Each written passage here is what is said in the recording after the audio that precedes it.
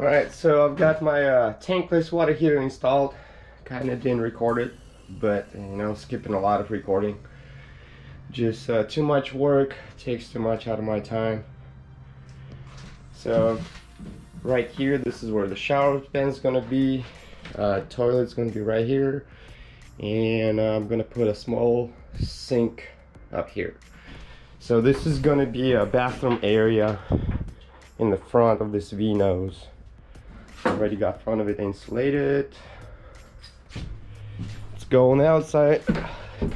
Alright, this is what it looks like from the outside. Tankless water heater.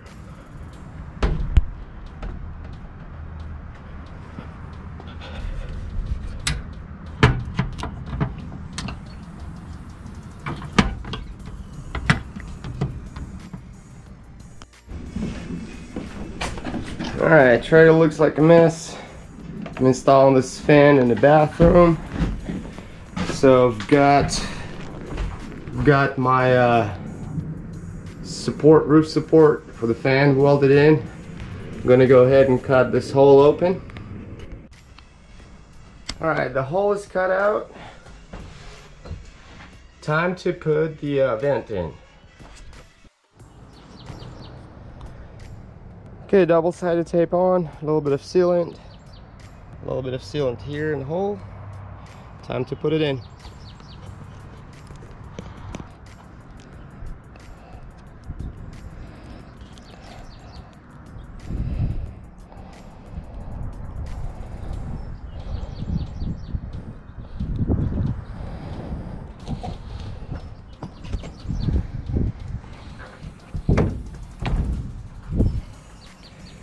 Okay, it's in. Put a couple screws in and seal all the holes. Alright, so the vent is in. Everything's caulked. Just gonna go ahead and smooth this out, butter this out.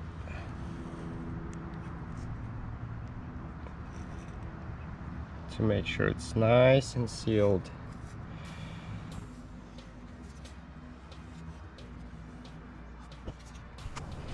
Alright, I think this is it. It looks pretty good. This one's from the factory. Kind of close, but I'm not going to move it.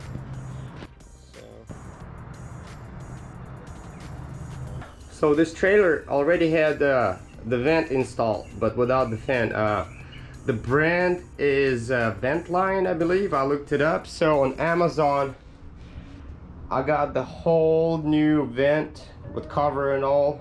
I don't know, it was like pretty cheap. I'll try to put a link down in the description. But it came with a little fan, so I figured I would just unscrew these two rivets and mount the fan right up there. And as you can see, the hole's already pre-drilled. And this cover with a switch and with a screen on it will just snap back in place. Should be good.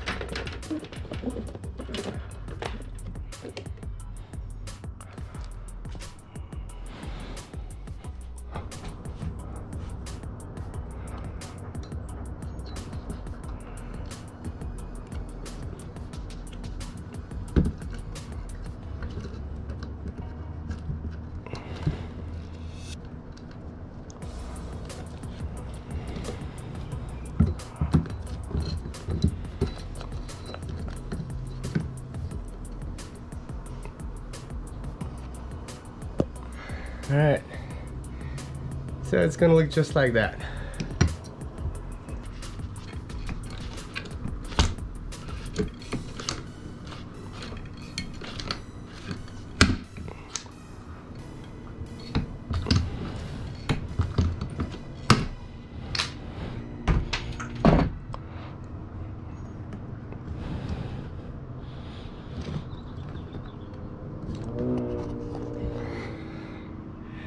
Alright, so that was an easy install. Just gotta solder these wires together. And yeah, it's all good. So the project continues. I've decided to lift this trailer to give it a little bit more clearance. I know there are a lot more options, but this is a 4-inch drop axle,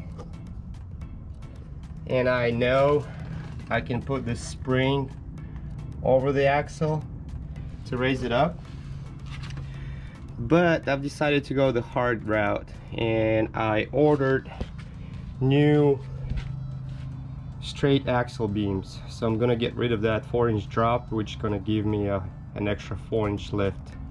So hopefully everything is gonna just swap out, this brake assembly and bearings and all that stuff, onto new axle beams.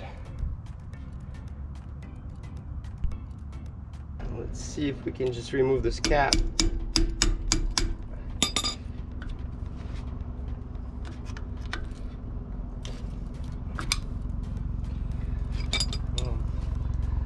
Looks good. Well, the trailer is brand new, so I don't expect anything wrong with it. Wipe it down, because I need to expose this cotter ring so I can remove it and remove the nut. There it is. There's the cotter ring. Some smaller trailers will have like a cotter pin going through it. These are Dexter axles, so that's what it looks like. Alright, so it turns out I don't have a socket that size. I mean, this is the biggest one I got, 1 7/16, and I think this one is 1.5 inches. But to my surprise, this nut wasn't even tight.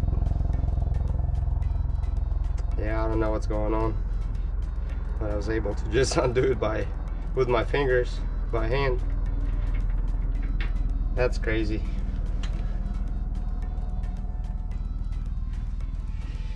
Okay, so I think the drum will come off, hopefully. I'm not a pro, first time doing it, so I'm just showing it to you.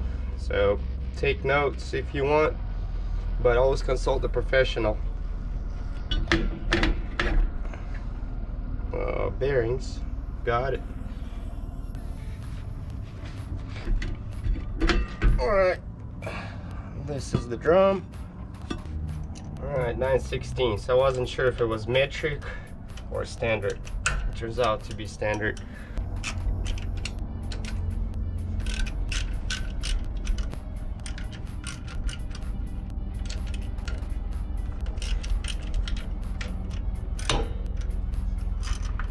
These are not torqued at all. Feels like maybe 10 pounds.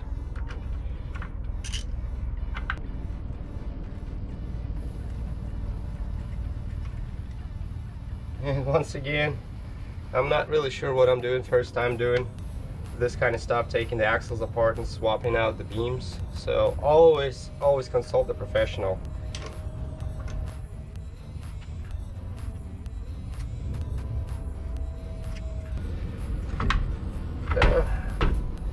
Alright, this is actually easier than I thought.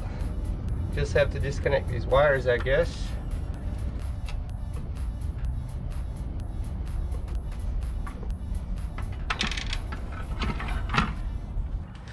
Now I'm just going to remove these U-bolts. Thank God the trailer is brand new still. This is super easy. Nothing is rusted yet.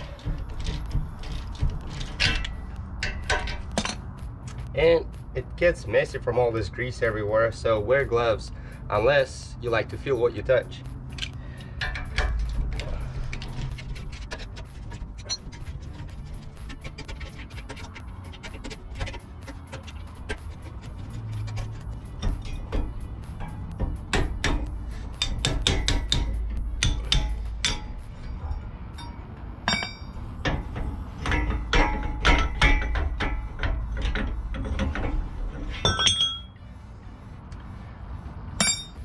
Alright, now to the wires. They're all crimped together. I think I'm just gonna solder them.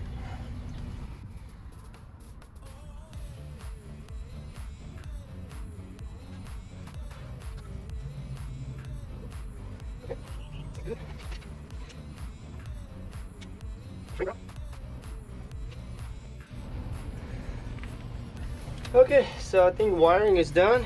I'm just gonna add a little bit of electrical tape. Put some U-bolts back in. I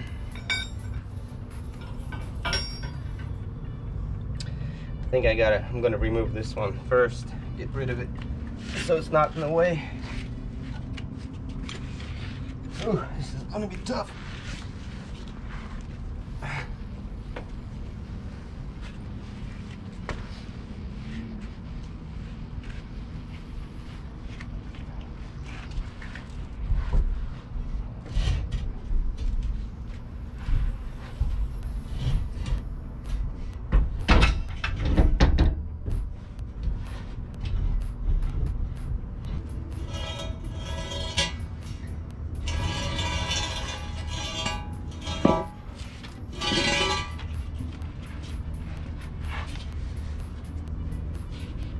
Oh man, these are heavy. Ugh.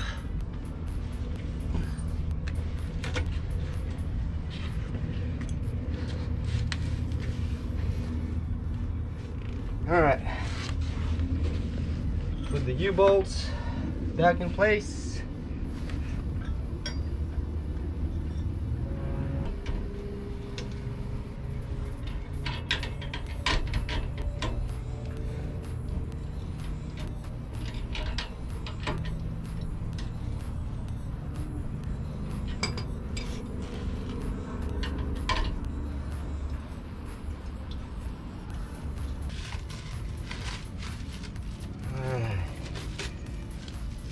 What a mess.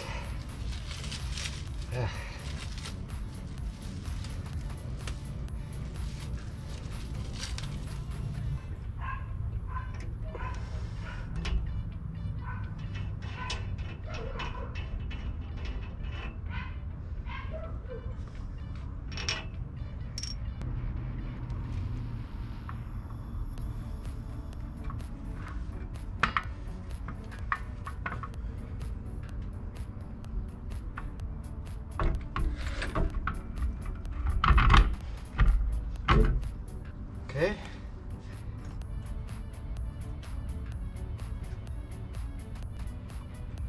Put these nuts back on.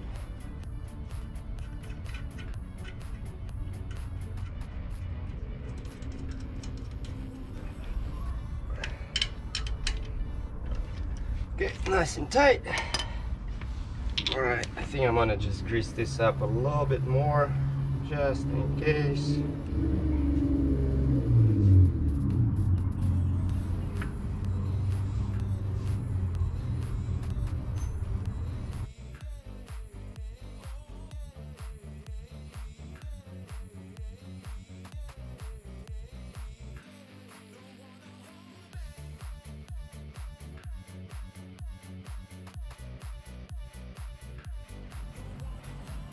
So I've got the wheels back on. I don't know how I feel about this big gap, large gap now between the wheel well and the tire. Am I gonna have to do something about it? I just don't feel like cutting those wheel wells and re-welding them down. It just seems like it's gonna be way too much work.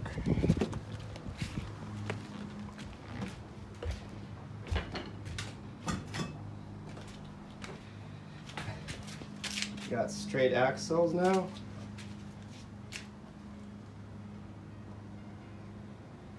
So these are kind of tall now, but I thought about cutting them down. It just seems like a lot of work. We'll see. If it bothers me enough, I'll just do something about it.